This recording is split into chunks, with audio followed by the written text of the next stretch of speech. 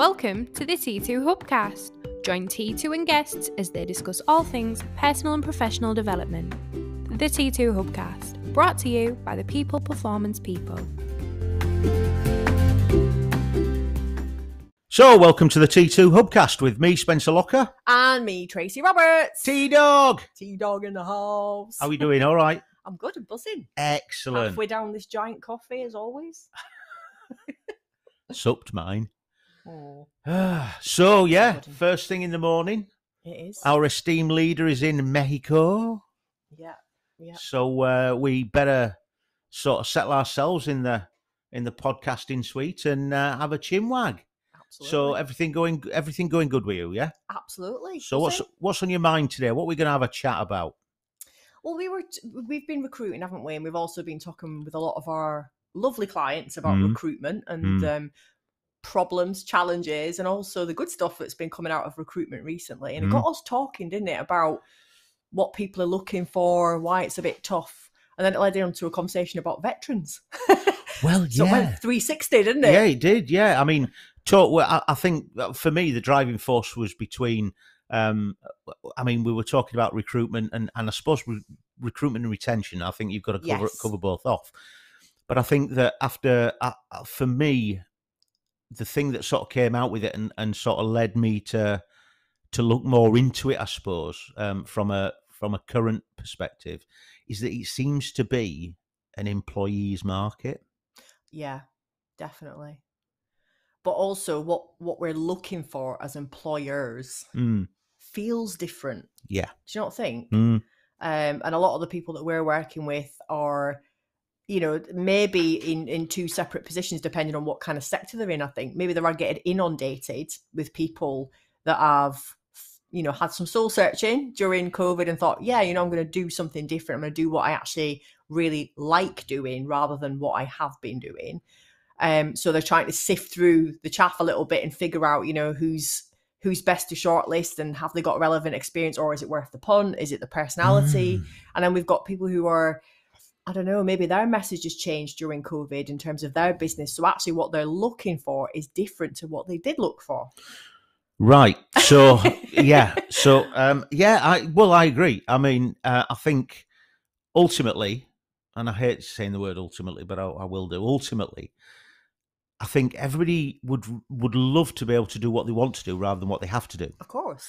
Yeah. And I think that with obviously post-COVID, I say post-COVID, it's still going round. Yeah. But we know it wiped us out the other week, didn't it? It did.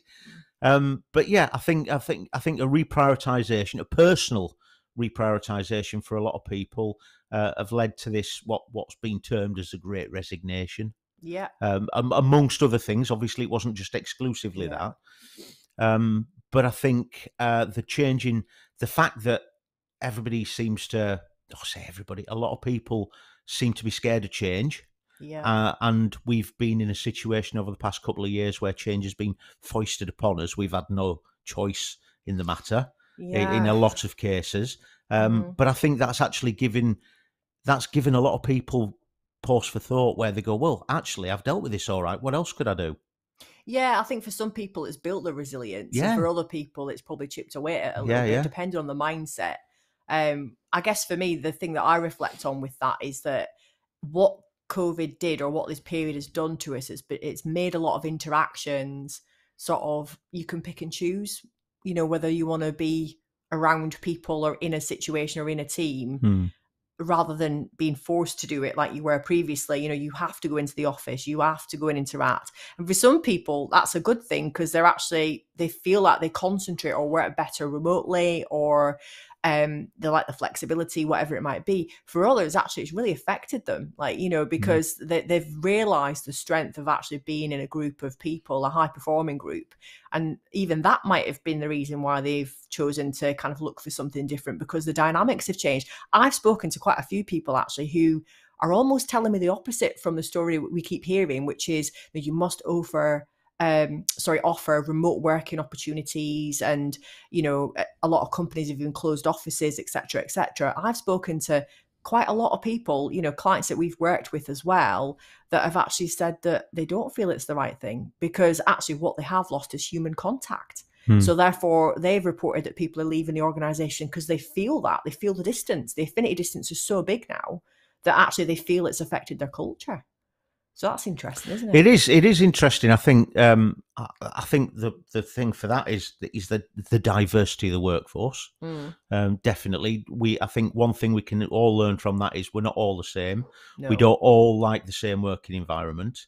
Whereas some people have been actually bitten the bullet and sort of went, well, you know what, I'm more productive in isolation. But to be in employment, I've got to go into the office. Yeah. And we've gone through 2 years of where they've turned around and said work from home, and they've gone, bonus. Sorry, you can't see, but I'm fist pumping here. People have gone, yeah, this really suits me. I'm more productive. I'm more comfortable. And they've had I don't want to say the phrase, but I suppose I will do. They've had a taste of the good life. They've had a taste of what suits them, where they're comfortable, where they're most productive. And now we're getting to the stage where people are saying, right, bin that off. I mean, some people, obviously, there's three things. There's three things. There's people who continue to work at home and nothing's changed. There's people who are going, some employers we know are going into this hybrid work area where they're working from home and working from the office. And there's some employers are going, no, everybody back in the office now. So obviously there's going to be some people who it suits and they're great, and there's going to be other people who are going to go, no, not for me. Yeah, and I suppose if you kind of just look at, so we're kind of conscious of markets and keep an eye on, what's happening and particularly with recruitment, HR, all those things, just so we're in line with our content. And one of the things I would say is that you didn't really used to be able to search for many remote jobs, and now it's on the search function. And some people, like, you'll look at a company and you'll think, oh, that's a great company, I know all about that company. Oh, but there's no point looking at that advert because the reality is it's in Edinburgh, and they all make a point in saying remote, so you can work from wherever you want. So I think in terms of opportunities, it's great. But in terms of sort of thinking about the bigger picture, and this is the thing that I guess I was kind of alluding to in regards to what people might be looking for, why this might be kind of affecting the Great Resignation, is that some people want to know where they're going to fit, don't they? So if you are remote, I've spoken to a lot of cohorts that have come through recently and they've never met before. So they joined either just before COVID or in COVID. And the first time they've actually had a face-to-face conversation has been in our training room. And what they've said about the value of that day has been, tenfold, because face-to-face contact does make a difference, whatever way you look at it. So I see where there's that balance, and I think you're right. I think a lot of people have enjoyed working from home. I think there'd be a lot of people who would admit to not enjoying working from home as well. And it has its place, doesn't it? And personally, for myself, I'm a little bit sat on the fence on it, really. I did enjoy the flexibility in terms of it took the stress away. So what I mean by that is I have a home to look after, I have a daughter, I have a dog, those things. Didn't have to worry so much about those when I was working from home. But what it did add was extra pressure, because while you try to get work done and the dog's barking, or you try to homeschool the kid or whatever it might be, it was bloody stressful. And what I would say is I definitely put more hours in, because I go straight back to my desk with my sandwich. I am there after 6 o'clock when I'm checking emails. So for me, having the opportunity to do that from time to time is great, but I need to be around people. And that's what makes the job. So some of the questions that you ask, when someone says to you in an interview, you've got any questions for us? It's interesting, even from some of the interviewing we've been doing, to get different questions now, don't you think? So it's been more about, what is the rigor like here, the routine, and what's the banter like, those sorts of things. And I know it sounds a bit stupid. Would that have been a big thing previously? Maybe not a traditional interview question, but I think it's interesting that people are interested in that now. Yeah, I think it means a lot. I think it's more important now, that sort of relationship and understanding who will fit in the team. I mean, I know some organisations are very much there. You've got all the qualifications. I hope you're going to be a team fit. Rather than you are a good team fit, let's upskill you. Yeah, and I guess it depends on the percentage, doesn't it? I always think, like, if you've got someone, I don't know, it's like internal and external. That's a good debate, isn't it? Like, so if you've got someone internal who's a good fit and they're 60-70% in skill, and you know there's a good will there as well, do you take the risk on that person because they've given you their time and their effort and they're a good fit, knowing that you've got that, say, let's say 30% gap to fill? Or do you bring someone in who's 80-90 in terms of what you want from the outside and take the risk on the 10% skill will, but also take the risk on the personality fit? Yeah. And that is a really interesting debate, isn't it? Because it can go either way. I mean, the way the kind of environments I've worked in, we've tended to lean more towards trying to, go internal where we can, because it's an opportunity. If people stick with you and people, value the business like you do, and it's their family, so to speak, then I think it usually is worth the risk on someone internal, isn't it? In most cases. But it's not always what you need. You sometimes need a different personality, and that's the difference. You sometimes need a different personality to come in because the status quo isn't working. You might need a positive or a positive disruptor, so to speak. Yeah. Interesting, because you've got that loyalty thing there as well, haven't you? If you're actually coming up through the company, I've worked with a few recently who have been with the organisation for quite some time, and not necessarily starting at the bottom, but actually going through a number of iterations, a number of promotions and climbing, and you cut them in half, and they've got this organisation printed through them like a stick of rock, and you've got that loyalty. You don't want to run the risk of compromising that loyalty by going outside. But for the organisation to succeed, you might need a certain sort of person to come in. And as much as that person is loyal and hardworking and diligent and all this, that, and the other, if they haven't got the traits that you're looking for a particular role, then with the best will in the world, if you have got a good succession planning situation going on, though, right, and it's constant coaching in the business, then there should never really be any shock when a job does come up and someone internally applies, and there should be a bit of a presumption that they understand the level they're at. So you should never really, if you've got a good coaching culture going on, have an opportunity where someone's coming to you saying, I want to apply for this internal role, and you're saying, oh, you're nowhere near ready yet, because they should know that they're nearly there and be working on it. Or you clearly know, because you've had coaching conversations and they're not there, that actually you can have a very candid conversation with them about the fact that not yet. But what you're not saying is no, you're saying not now. And that's the difference, isn't it, internally? But you're right. You're going to have people, of course, who you're always going to look at them and think, from a skills perspective, as an example, you're a fab and you are like my best salesperson, as an example. But does that mean that they're going to be a good leader of people? No, there's a 50-50 bet there, because not everybody wants to do it and not everyone has natural skills.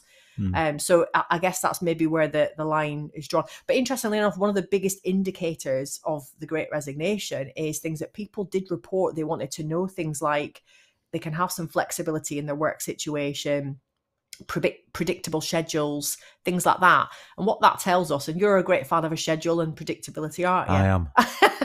I like to know where I am. Yeah, exactly. So what we're not saying is, it's all about being remote. It's about just people feeling understood by the people they work for. That's what I think.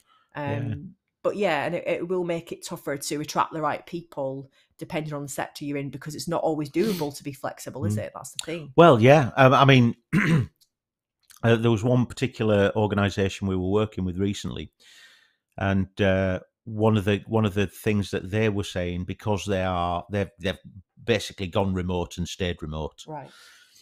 And one of the things they've said is their recruitment process is brilliant, in the sense that they're always looking for quality employees, but now they're not limited by geographic location. Oh, yeah, of course, yeah. So you've got somebody who might you mentioned Edinburgh earlier on.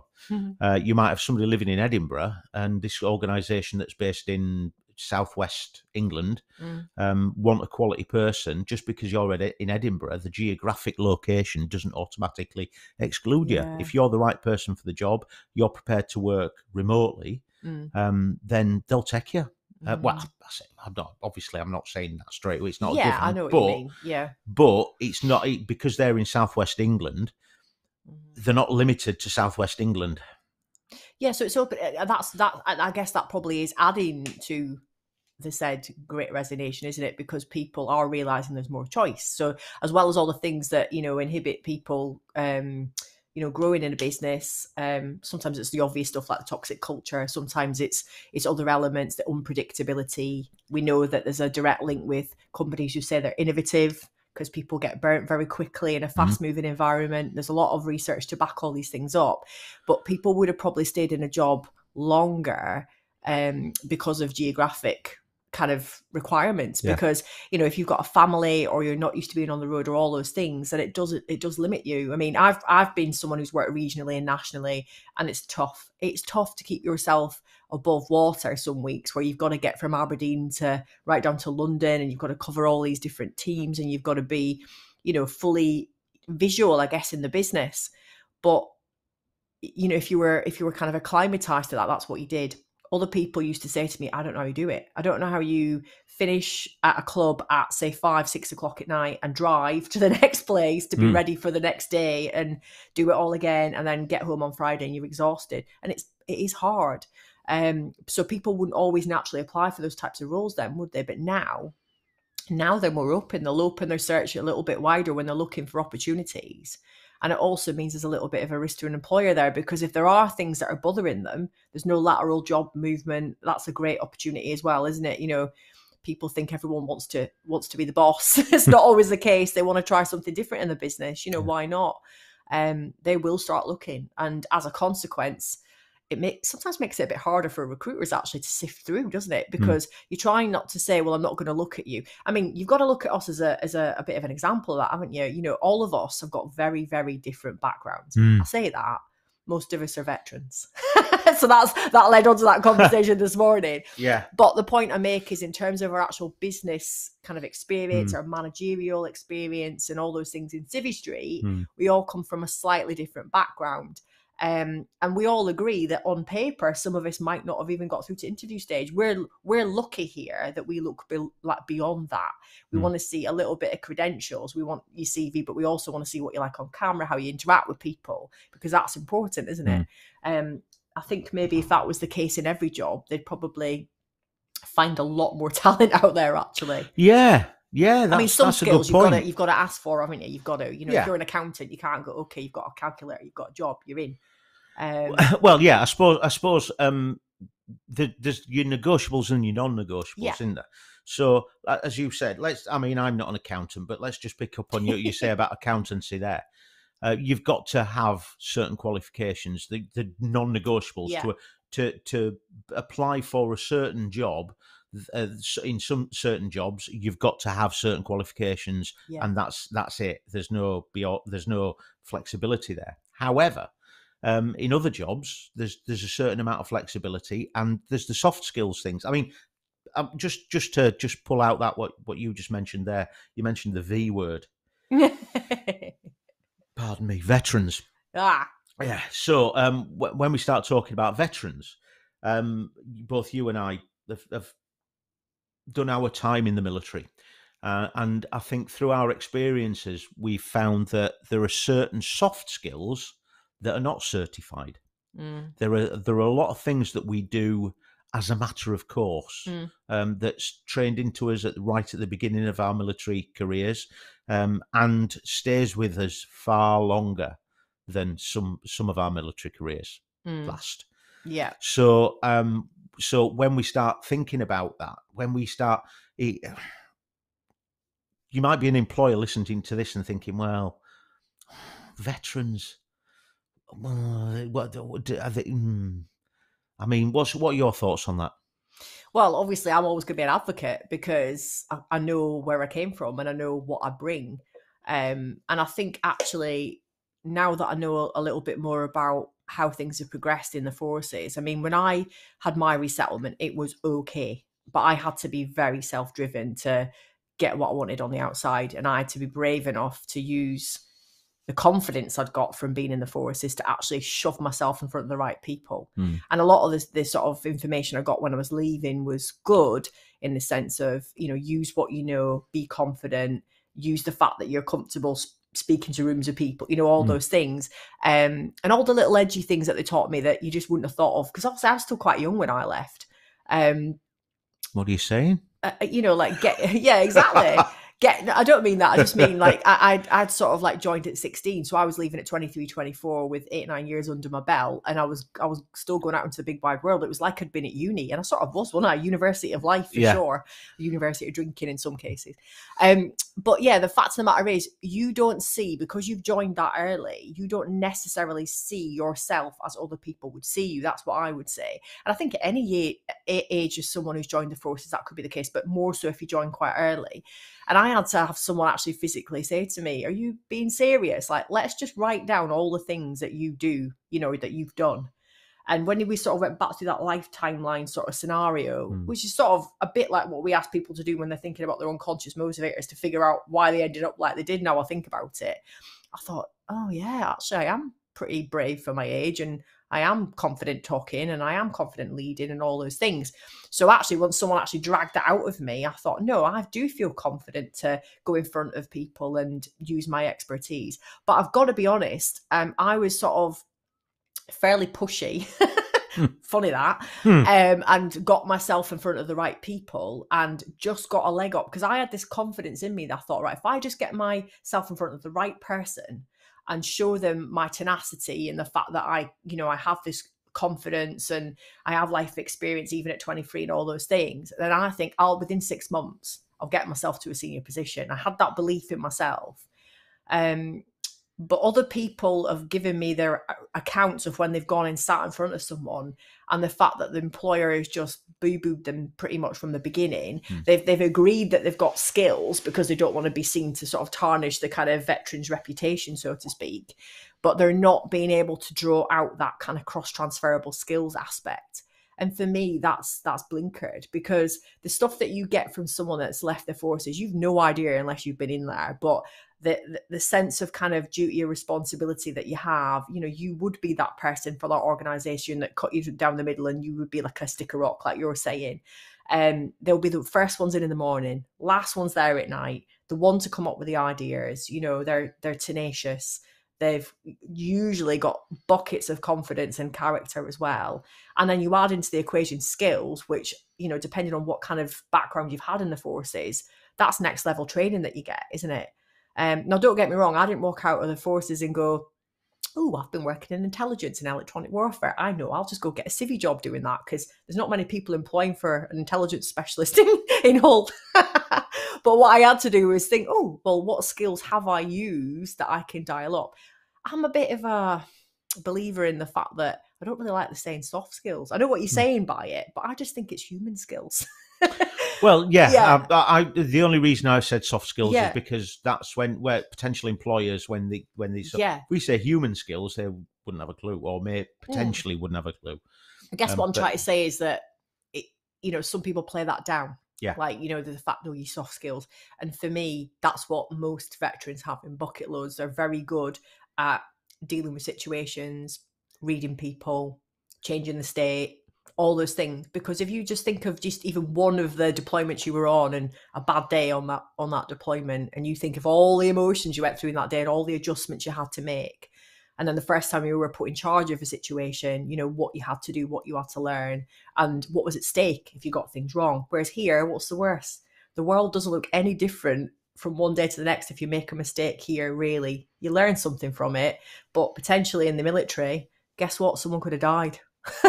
So to put it in perspective, there's a big kind of gap there, isn't there? And I don't think people rate that enough. And I think that, again, we can look at that not necessarily from a military veteran perspective, but from an emergency services perspective as well, from NHS, ambulance, the police, fire and rescue, Coast Guard, that sort of stuff.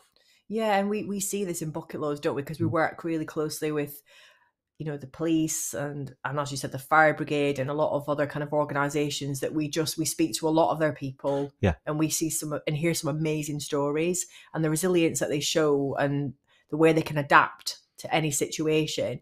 Who does not need that in a business? That's what I ask. So if you want someone who is determined to progress. The other thing is, a lot of people have been they've had staying power in some shape or form. Like, I don't know what the stats are these days, but the average length of service that I saw when I was there was probably 12, 15 years. But even if you've done 5 years in a job these days, that's a long time, isn't it? Yeah. So if you've stuck it out and think of all the crap you've had to put up with in that time, that shows that you've got this strength of character and possibly just this strength of, I don't know, purpose maybe as well. So from an organizational perspective, you're going to have someone who's going to look at the rules and regs you've got and work with them, but also maybe not feel sort of scared to maybe challenge things from time to time. Because if you didn't do that in the forces, then potentially again you could have had some issues as well, couldn't you? So I don't know whether they had it in the Navy. I know they've got it in the Army and in the Air Force, but were you aware of the 10th man rule? I don't know. I might notice something else. So all right, okay. So if you were in a room of 10 people, and an idea was pitched, or there was a purpose was whatever, and the 9 other people in the room agreed with it, it was your duty as the 10th man, person, as the 10th person, to challenge it from a devil's advocate perspective. Oh, okay. No, I don't think we did do that. So and it was that the thing got me was with rigor. Rigor was one word. Yeah. So if you're in there, you can't unanimously agree. Yeah. You've got to challenge it, and it's not necessarily trying to put the skids. Well, it's not trying to put the skids on it or sabotage it, but it's look at it and sort of everybody could. It's thorough and it's well thought through, and people are sort of questioning themselves and going, right, what could we do differently? But that's the 10th man rule. That was expected. I think it sounds very similar to some of the stuff we speak about in terms of like your commitment aspect from a team. Do you know what? A 10th man rule, let's put that in place now in our training. I think that's brilliant. I think if we could all live by that. We had something called, I think it was called Any Mouse, I think. And if you had an idea or you saw something that you think could have, need improvement, you could pop something in a box and people would consider it. And I think that's slightly more kind of anonymous. But the idea was there that some people maybe wouldn't speak up because of rank or whatever it might be. Or I don't want to look like I'm overstepping my mark or correcting the captain, if you like, or whatever it might be. That was a way of getting people to say what they thought, but maybe not necessarily as direct as that. But yeah, I mean, it just shows that the reality is there's a lot of reasons why it's, and it is down to personality, as we were saying in the beginning, back to normal working conditions. Is this person going to fit with the organization? But a lot of employers will discount someone very, very quickly because they've not been in inverted commas civvy street, and guess what? Civvy street's overrated. In the sense of you're only going to, I suppose if you look at what organization it is, you're only going to see what you see in that sector sometimes. And if you're not someone who's a grower who wants to look outside the box and see what's out there and know about other sectors and things like that, all you're going to know is what's in your lane, aren't you? Yeah. So my argument there is that this is someone coming from an angle where they've seen a lot of stuff go on and they've had to go and search for an opportunity that they like the look of. And if they've come to you in your organization, guess what? You've stood out above everyone else, Yeah. So it's a good thing to consider. Yeah. Excellent. And I think that's sort of come full circle to our sort of recruitment thing, hasn't it? Yeah. Where we're now looking for people who are thinking outside the box. It's not necessarily qualifications, but it's that eagerness to learn, that open-mindedness, that the tenacity to actually get hold of something. You turn around and say, "Have you read this? Have you read that?" Because you keep doing that to me. Oh, have you read this? Have you read that? And I'm thinking, I need to read this. Yeah.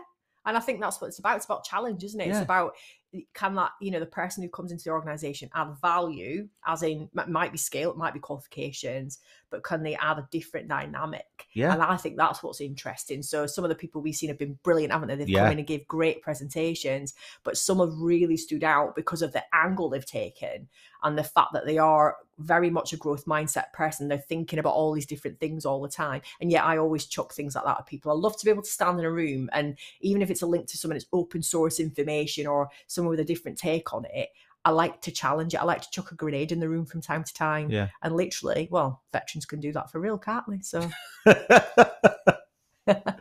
excellent, lovely chat. Really enjoyed that, Tracy. Thank you very much. As always. So wrapping up, we've come to our 29 minutes. We've talked about, what have we talked about? We've talked about recruitment, retention, Civvy Street, the military, soft skills, human skills, Martin being in Mexico, grenades. Yeah, we've covered the lot off there. So thanks, Tracy. No worries, mate. Well, I think we could do another one of these. You know, I think we need to continue it. Just coffee chats with Spence and Trace. I think it's the new way ahead. Excellent. T-Dog, thank you very much. Peace out. And until the next time when we come back for another T2 Hubcast, that's me, Spencer Locker, and Tracy Roberts.